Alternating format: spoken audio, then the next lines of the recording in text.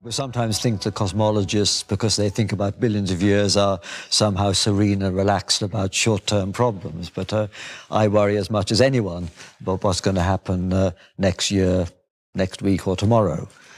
And I think actually that being a cosmologist gives one a special perspective on these issues, because although most educated people are aware of the billions of years of the past, leading from simple life on Earth to humanity, they tend to think that we humans are in some sense the culmination.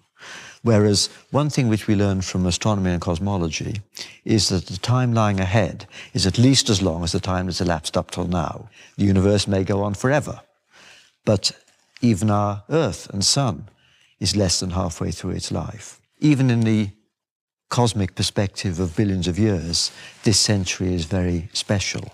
And let me explain that by a sort of cosmic vignette. Suppose you were an alien who'd been watching the Earth for its entire 4.5 billion year history.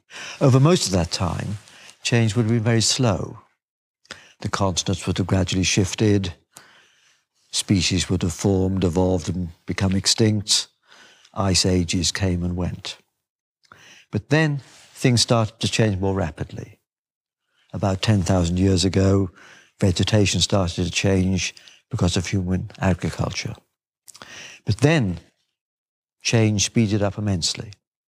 Within just 50 or 100 years, 1/100th of 1/1,000,000th of the lifetime of the Earth. The carbon dioxide in the Earth's atmosphere started to rise enormously fast.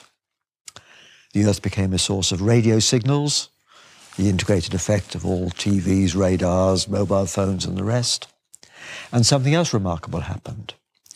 For the very first time, projectiles lifted from the Earth's surface, went into orbit around it. Some even went to the moon and the planets. If the aliens had been watching this, they'd have seen something remarkable happening in this tiny stretch of time. So what's going to happen in the next century? If the aliens keep watching, what will they see? Will this sudden spasm, less than halfway through the Earth's life, be followed by silence? Or will it lead to some new stable situation?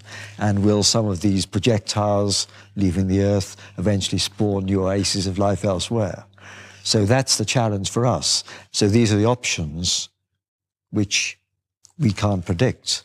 And these aliens, if they understood astronomy, could have predicted that the Earth was going to die in a few billion years when the sun flared up and engulfed the inner planets and vaporized life on Earth.